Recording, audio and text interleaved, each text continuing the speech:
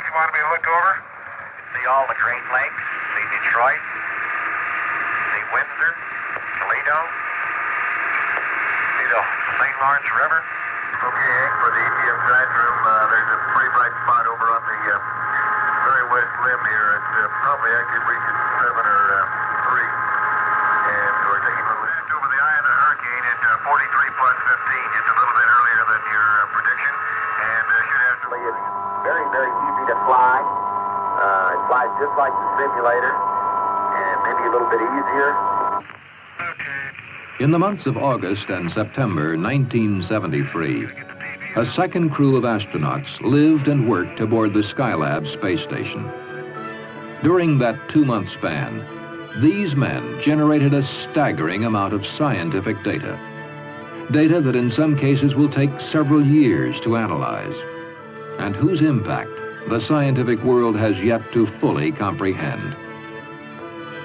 For the record, it was the second manned mission of Skylab. But owing to overwhelming success, it might well be called a scientific harvest.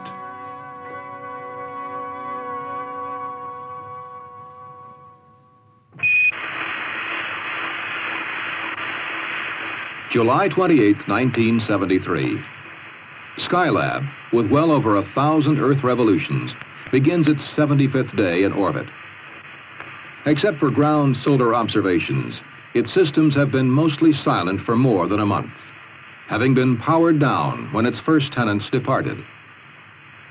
Today, the slumbering space station will again be brought to life when the second crew arrives for an extended stay.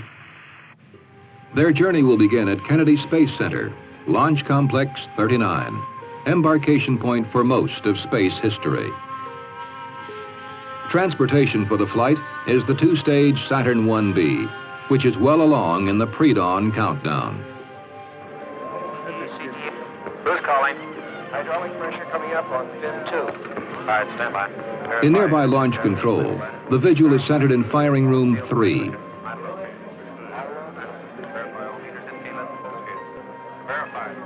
Here, the staccato of digital readouts tells the launch team that all systems are go.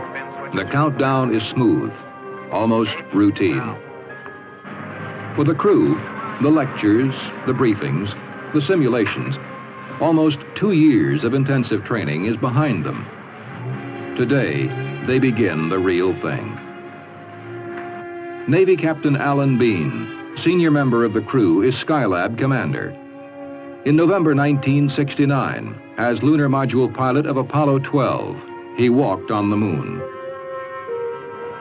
The science astronaut and civilian member is Owen Garriott. He brings to this mission a well-rounded background in science and engineering.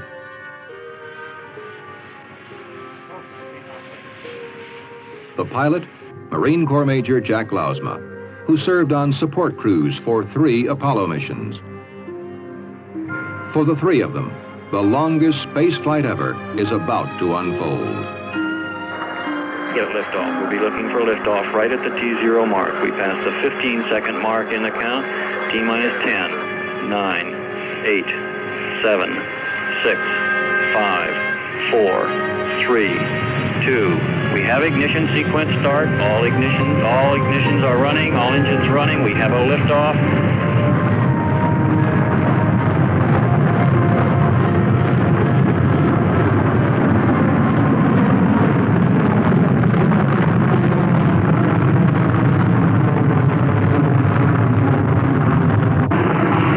Second man crew has cleared the tower.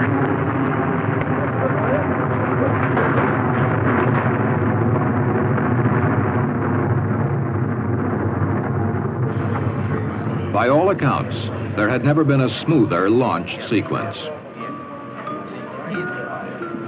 Rendezvous occurred just off the U.S. Pacific coast, almost 8 hours following liftoff.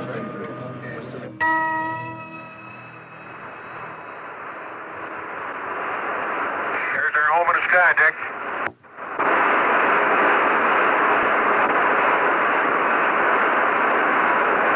Well, the old parasol, Dick, is really blowing in the breeze. Looks like about a 10 or 15 knot gale every time the thrusters fire in just a very gentle fly around here. Roger, we were watching that very thing there.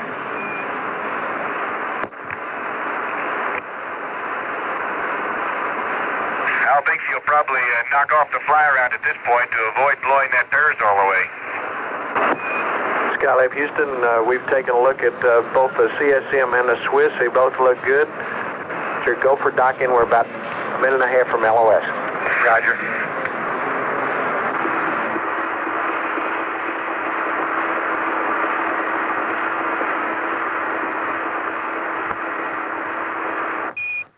Okay, we're docked. That went real well. An oxidizer leak in one of the quad thrusters was the only blemish on an otherwise perfect flight. The leak would mean a slight loss in attitude control on the return flight, but at this point, it appeared to be well within backup control capabilities. Leaving the detailed analysis to ground specialists, the crew wasted no time moving into their temporary home. Within an hour, they had begun restoring Skylab to a living, working environment.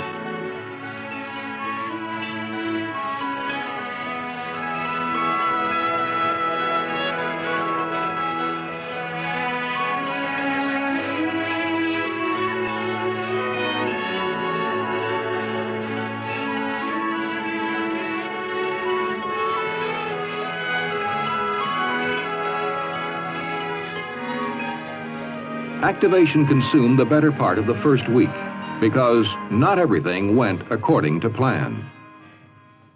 I closed the circuit breaker on that beauty and it popped open. And so then I turned the switch off and closed the circuit breaker, then turned the switch back on and the circuit breaker popped open again. So something's wrong with MOSIP-B secondary fan.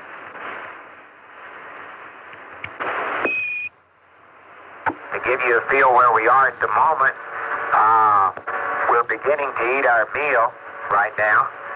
We've had to move extremely slowly to keep from causing any vestibular problems with ourselves. By that, I think both Owen and I have a little bit of stomach awareness, so we tend to be fairly careful how we move. And since we are moving rather slowly, then it's taken a little bit longer than we planned. Because of built-in mission flexibility, the delay had little impact on overall scientific gain. The flight plan was adjusted as required while the crew continued to make headway. The solar astronomy instruments were, meanwhile, delivering data in the unmanned mode. Medical experiments got underway. And some of the corollary science and student experiments were initiated. For example, these Minchmog minnows, being set up for observation, appeared to lose orientation in zero-G. They would usually float with their belly towards the wall, and then after doing that for a while, then they'd swim in outside loops again. So they can't make up their mind which way is up and down either. Yes, sir. Good observation. Another passenger from Earth was Arabella the Spider. This was a student experiment designed to find out the structure of the web she would spin in the weightless state.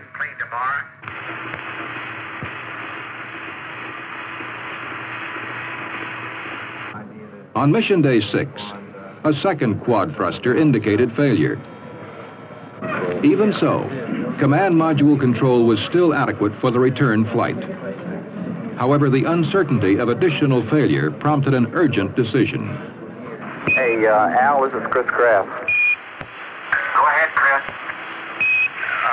As far as the RCS system is concerned, we really can't determine at this particular moment whether we have a generic problem or whether we have some two unique problems with these quads. Now, just to be prudent, however, we have started the preparation of the vehicle at the Cape on a accelerated basis so that we would have a rescue vehicle available to us should that become necessary. Okay, now, I guess in concluding, I'd like to say that further that we're proceeding here with... As if we're going to have a nominal mission. And if you feel like you need any further discussion on this thing... Feel free to call us in any way which you want to. John, you just said the right words. We've been hoping you'd say that all day, ever since we found out that that was a true problem that we had with our quad this morning. And we agree 100% with what you just announced. Okay, so be it. So as a precaution, rescue plans were set in motion. Whether they would be carried out completely depended on assessment of the thruster problem, a problem that could now be fully explored. As the mission entered the second week, the crew stepped up the medical protocol, somewhat slighted up to now because of more pressing needs. We also have a way to measure our heart rate. And this reads out our heart rate in beats per minute as we're pedaling. Of course, the harder you pedal, why the harder your heart has to work, and the better it is for your cardiovascular heart system. While we're pedaling this bicycle during the medical experiment, our breath is analyzed in this metabolic analyzer so that our pulmonary system can be thoroughly evaluated during the period that we're up here. This is used in combination primarily with the lower body negative pressure experiment. The man slides in from the top here. He slides into his waist. Then we pump him down to semi-vacuum. That draws his blood from his head down into his legs. That's a good measure of how well his cardiovascular system is performing over long-term and space flight. Of course, that's one of the reasons we're here. The purpose of the rotating chair is to determine the response of the vestibular system to zero gravity. And we've been doing many experiments on this to see how the balance mechanism in the inner ear is affected by weightlessness. Food log. CDR, 4 salt packs and 1 strawberry drink. Other medical data was compiled from an accurate reporting of the daily food and fluid intake. Body waste and food residue were weighed daily. And the wastes were either dried or frozen for return to Earth for analysis. The weight of each crewman was also checked daily, not by conventional scales, but by a device that electronically counts time of oscillations of the subject to determine mass. And blood samples were taken. The samples were frozen and later returned for post-flight analysis. Okay, you're up to start, Jack. 8 motion is working. Let her fly, Al. Stand by for auto cal at 3 seconds. Loco, 1. The Earth Resources package was enabled. Its 6 remote sensing systems put into full operation. Well, I guess we're crossing the northern border of the U.S. right about now. Over Montana. The border over Montana, coming down through North Dakota and then Minnesota. One of our major objectives in Skylab is to look at Earth and its resources. We want to look at its forestry and its agriculture, its freshwater resources, its weather, its pollution, and a number of other resources that are very important to us on the Earth. This is called our Earth Resources Experiment Package. It consists of about 6 experiments with which we look at the Earth, and we spend a lot of time taking data here. This particular instrument is a telescope, and we can see resolution down to 1/4 mile square. For example, we can see a city block with this telescope. Let's take a shot off the coast of Chicago there. Okay, there's a little bit of tracking in Lake Michigan just east of Chicago. We have another battery of experiments also that are associated with Earth resources, and they are these cameras that take actual photographs in different wavelengths of light. And then these photographs will then are returned to ground and processed and evaluated. And the purpose, of course, is to learn how to use our resources on Earth more efficiently and more effectively. Handheld cameras were also unstowed, their lenses aimed at Earth through the wardroom window. Okay, and we got that storm story. It's got a nice spiral effect. and it just doesn't look very strong yet. This is Skylab Control at 11 hours 55 minutes Greenwich Mean Time on mission day 10. Today's entire crew schedule is devoted to the extravehicular activity. This was the first of 3 scheduled EVAs. The amount of work to be performed would make it the longest. I don't know. I've got to check now. Do I have any twist above me, Jack? Nope. Okay, now let me see about this. Erecting a new sunshade over the workshop was their most difficult task. The parasol, deployed from inside by the first crew, had done an adequate job of thermal protection, but temperatures were still high in places, and too, the life of the parasol was questionable. The sunshade would even out workshop temperatures, and it would endure well beyond the final mission. Everything's going in good up here. They're working at a slow, steady pace, and nobody's tired. So I have a feeling that the last half is going to go a little bit faster. We were the most concerned about this one because we didn't want to lose any parts. Okay. The EVA consumed about double the time allotted, but all tasks were successfully performed.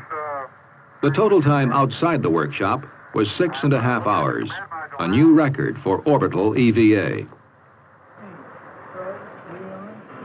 Temperatures began to fall before the day ended.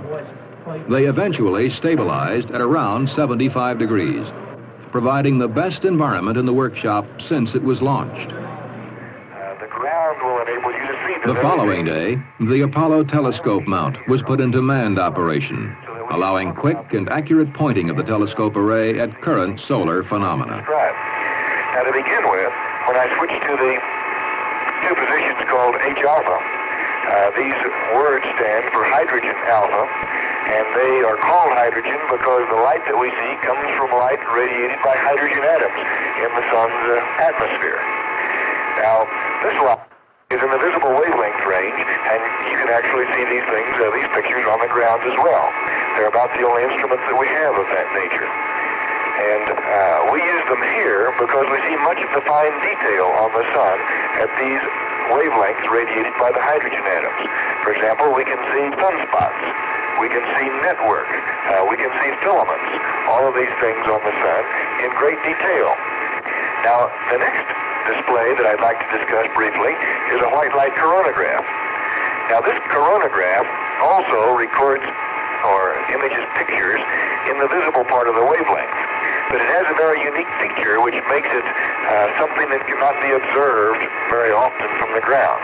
And this is, it has some occulting discs out in front of the telescope, so that the center of the image, the disk of the sun, is blotted out, and all we see is the very faint light coming in from the solar corona. Now, those of us on the ground can only see this at those very infrequent intervals when we have a total eclipse of the sun. Now up here, we're essentially looking at a total solar eclipse all day long. And we monitor the changes that occur in the corona, and once we tie all of our pre-missions together here in Skylab, we will have monitored the changes that occur in the solar corona over a period of over 5 months. And some of the changes are dramatic indeed. We have, as a matter of fact, recorded some very large transients that occurred in the solar corona. A large bubble of gas was blown outward through the solar corona. It stretched the magnetic field lines out like rubber bands, and finally burst the rubber bands, and the gas continued far on out into the corona and eventually reached the environment of the Earth. Now, when these gas bubbles do reach the environment of the Earth, they cause some very interesting things which we can see, or you can see, on the ground. Aurora are one of the most fascinating things that are produced by the arrival of these clouds of gas and magnetic field disturbances. And when they arrive and perturb the Earth's magnetic field, in some way not fully understood, the auroras are produced. Dr. Garriott went on to explain instruments that record in the extreme ultraviolet and instruments that provide data in the X-ray wavelengths. And he talked about that interesting phenomena we call solar flares. Flares, for example, are some of the most outstanding transients. We've had the good fortune to see several of these since we've been up here in the last 4 weeks. And when these events occur, we very quickly go over and train all of our instruments on those flares and begin taking photographs as rapidly as possible in as many wavelengths as is possible. And we hope to better understand what produces these flares, what is the size of the flare, and perhaps better understand the mechanism by which these things are produced. Skylab telescopes also reached out beyond our sun to record the ultraviolet spectra of distant star fields. Early type stars, too faint to be seen with the naked eye, were photographed, as were the abundance of young, hot stars in the Milky Way. In conjunction with this experiment were 2 student investigations designed to obtain ultraviolet spectral data from known pulsars and quasars. In related stellar studies, other instruments were activated to provide a panoramic view and measure ultraviolet brightness of a large number of stars. The observers down here trying to get squared away to get some pictures. In evaluating the requirements for future manned space flights, high priority is placed on a machine that will allow an astronaut to move freely in space.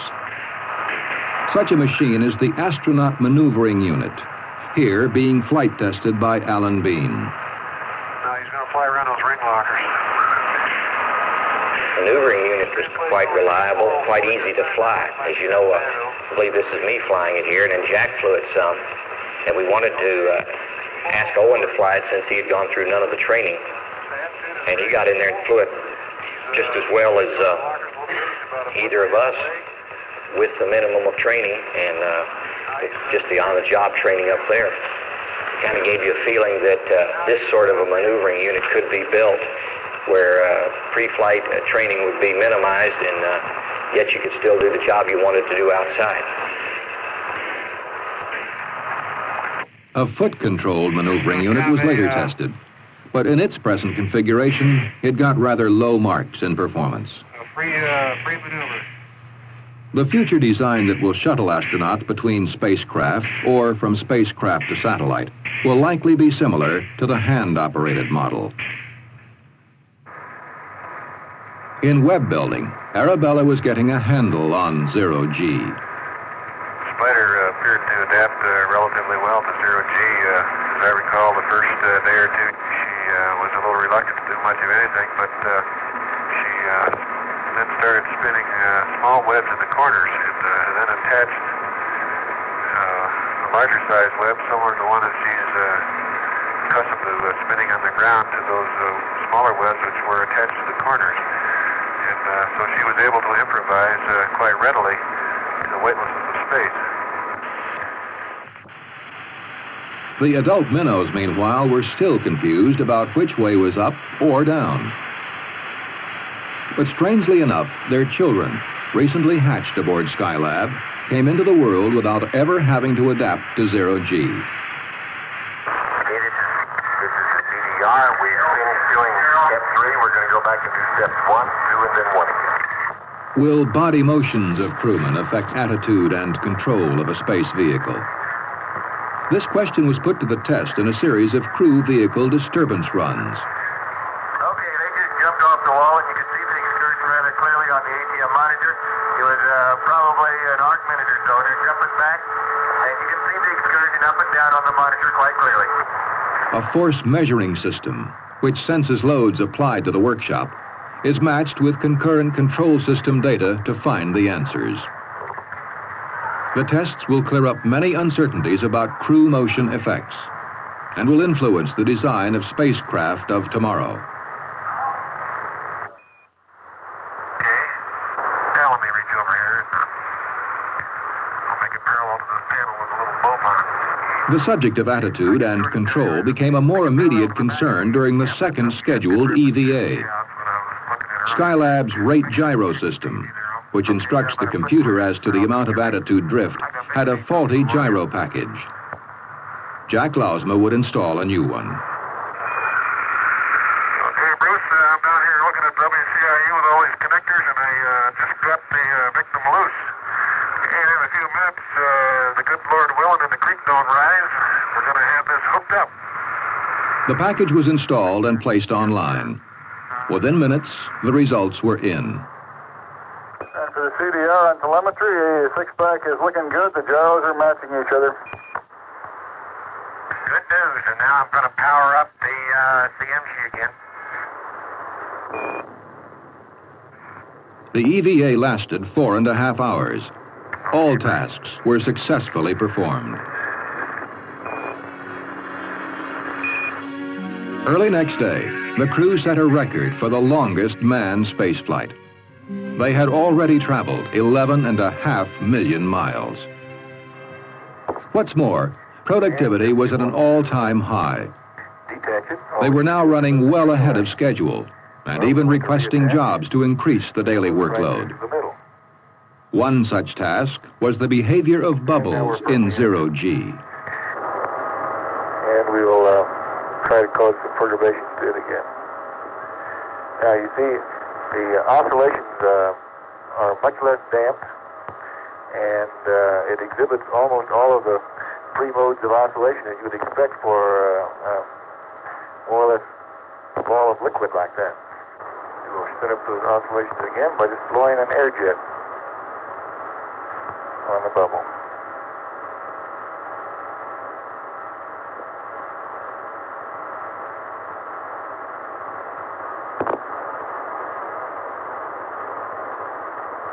Okay, there it's freely floating. There were also demonstrations of angular momentum, magnetic effects, a Wilberforce pendulum. There was even an attempt to find out about the aerodynamics of a paper airplane without gravity. Another set of experiments that we have on Skylab is to explore the industrial uses of space.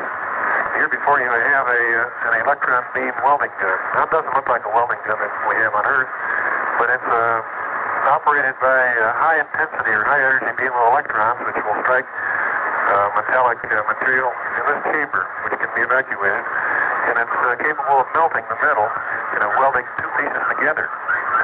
Additionally, with this chamber and the electron beam gun, we can produce perfect spheres or ball bearings. So grow crystals in here, as you know.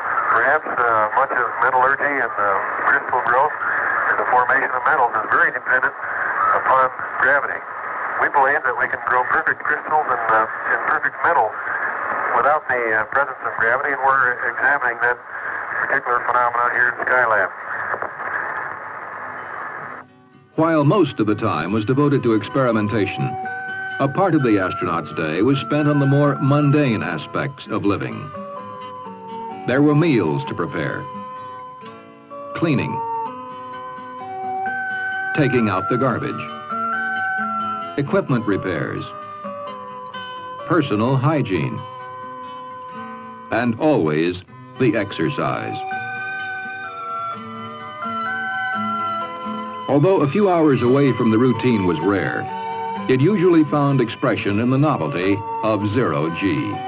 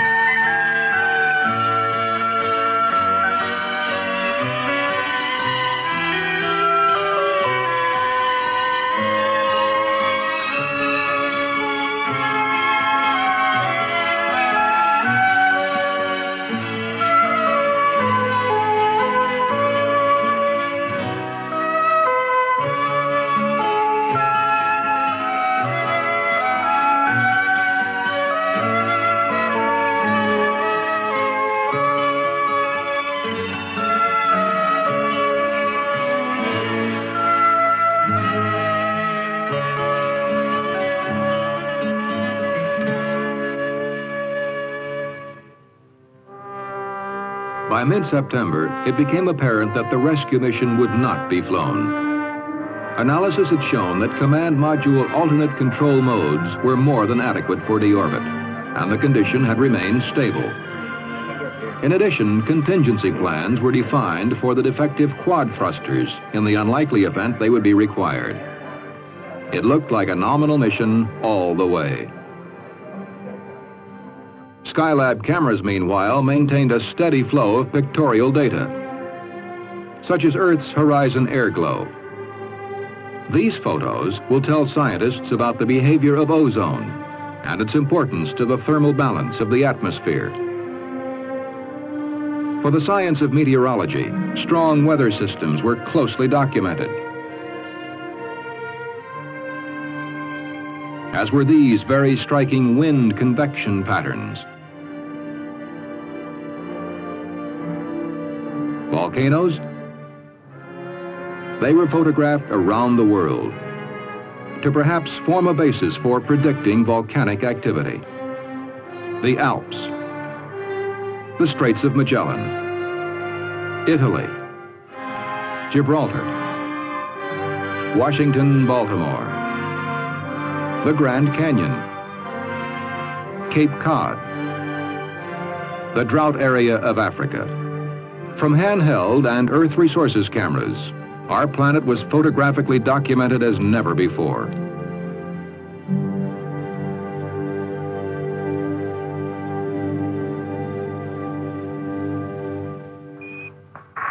Just today we completed our last pass, as a matter of fact, and there are going to be literally thousands and thousands of films which will be developed and used to evaluate these techniques for the study of our crops, for the study of water resources, mineral deposits, and that sort of thing. So in the area of Earth resources, I think we do have fairly immediate benefits for all of our country and other countries as well.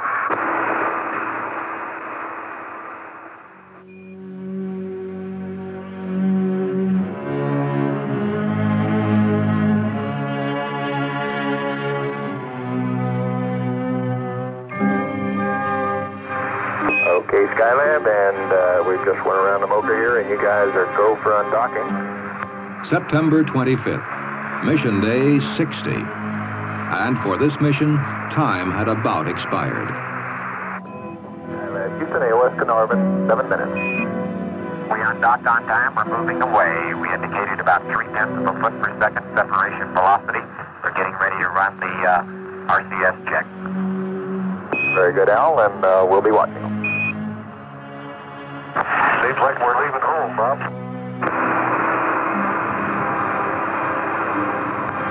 Recovery would be off Southern California by the USS New Orleans. Skylab, the bird looks super dust. Your go for deorbit and entry. Good news. We're ready to go ourselves. We'll see you on the ground, I guess. Is this our last comp?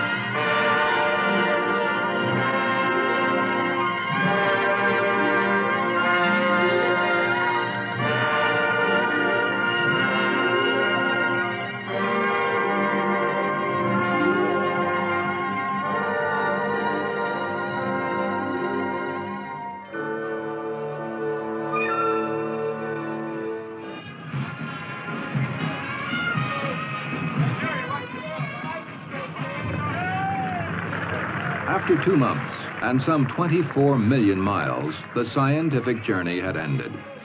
They were home, back in Earth's gravitational fold. Subjective feeling, I think, was one where your legs feel strong enough and it doesn't feel like it's too heavy to move your body around. But I think your lateral balance is sort of funny. We didn't seem to have much problem with wanting to pitch forward or backwards. It was mostly the sideways correction. It would take a couple of days for the crew to regain their steadiness, a normal part of the readaptive process. Many hours of medical tests would follow in which all data would be within normal limits. Long-term medical effects would take several weeks to analyze. But for now, they felt well. Their spirits were high, and they looked forward to home and family. I didn't know we had so many friends. I'm glad to see you all here today. Reunion took place at Houston's Ellington Air Force Base amid welcome home ceremonies. Just as they will for many months to come, the crew attempted to share some of their experiences. Experiences out of which a store of knowledge was gleaned that will shed new light on our troubled planet. And experiences that have served as a proving ground for the next Skylab mission and for our future course in space. Man is in space right now. He's in space to stay. He will always be in space in the future. So the business we're in at the moment right now is trying to develop the abilities to carry out these explorations and advancements that are sure to come. It may not be 5 years from now, or 10, or 15, but if we could all return to the Earth 1,000 years from now, we'd find that there are many people here, but there are people that have gone from this Earth to the other planets of the solar system, and perhaps even the other stars. We've embarked upon a most fantastic journey, and it will never end.